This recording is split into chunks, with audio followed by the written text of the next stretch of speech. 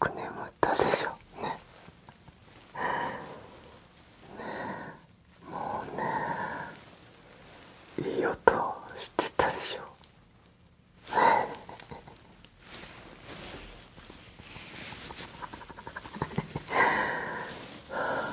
もう慣れたもんだよね、ここもね。いい音だったな。よく眠れた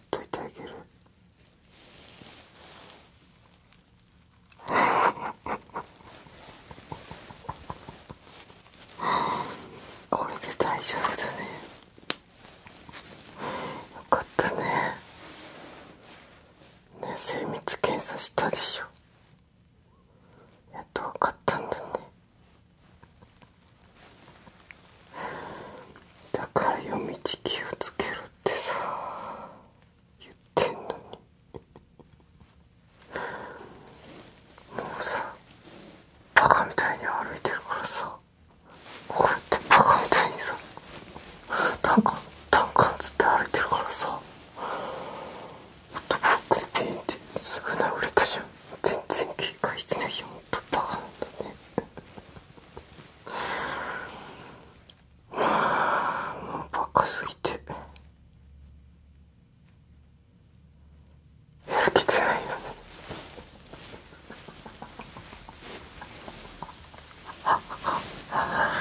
はい、眠ってください。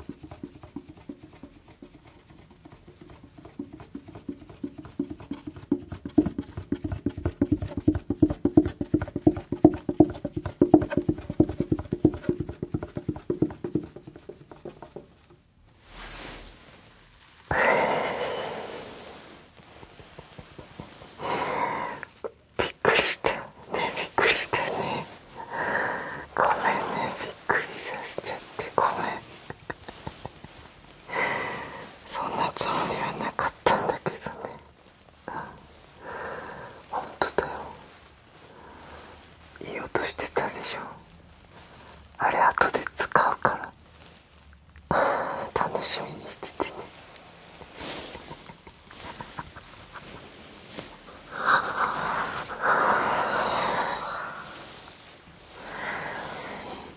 でさ、お前さ、そもそもさ、病院来た時にさ、バンドの話したよね、また。でさ、またお前ボーカルのやつのとこのライブ行ってるとか言ってさ、おかしくね。確かにイケメンだよ。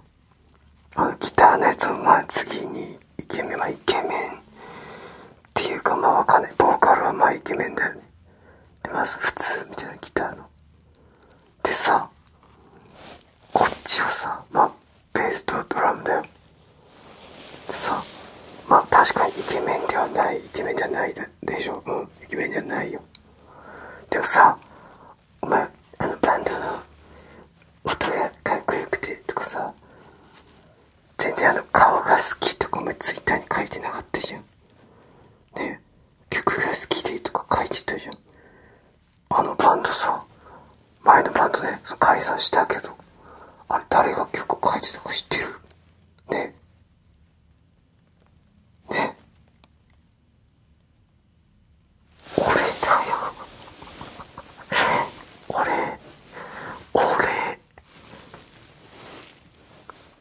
ね、全部俺曲書いてんだけど、歌詞だって書いてんだけど、あれさ、ね、CD のさ、クレジットにはさ、ボーカルが曲っていうか歌詞書いてるって書いてるけど、あれ歌詞も曲も俺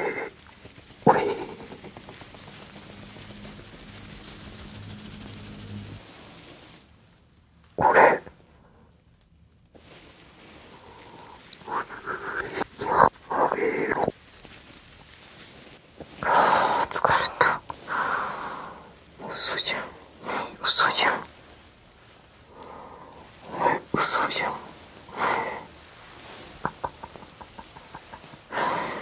嘘じゃん。もうイケメンボーカルに会いたいだけじゃんね。もう無理だよ。もうお前にかける呪いとかさ、何よ、呪いなんてもうない。呪いなんてもうない。あなたはここで今日手術をします。はい、手術します。もうこれで終わりです。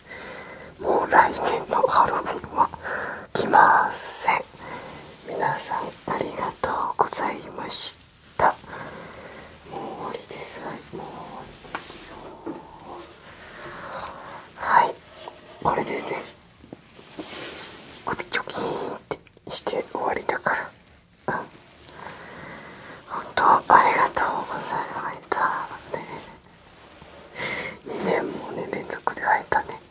イケメンボーカルに2年会いに行ってるかもしれないけど、ベースはこちらから会いに行ってあげますからね。よかったですね。まあことして終わりですけどね。それではまた来世でお会いしましょう。さよう。